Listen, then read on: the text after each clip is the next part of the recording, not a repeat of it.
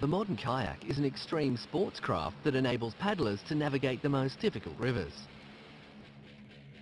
The design was developed by indigenous Arctic people who made their kayaks from animal skins stretched over a wooden frame. Fiberglass kayaks appeared in the 1950s, but when roto-molded plastic craft were launched in the 1970s, the stronger construction led to more extreme styles of whitewater kayaking and playboating.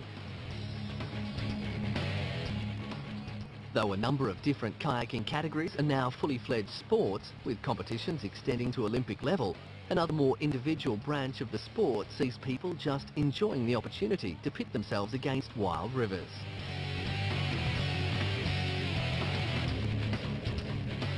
Like surfers, kayakers will travel the world looking for the perfect stream.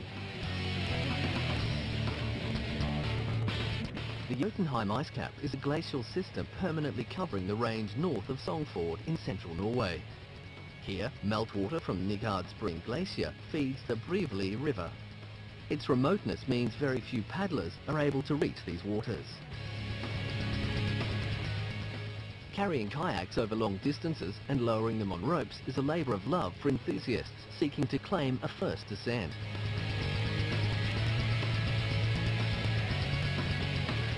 This is called steep creaking, and the kayaks are designed to withstand harsh impacts with rocks and to be easily manoeuvrable.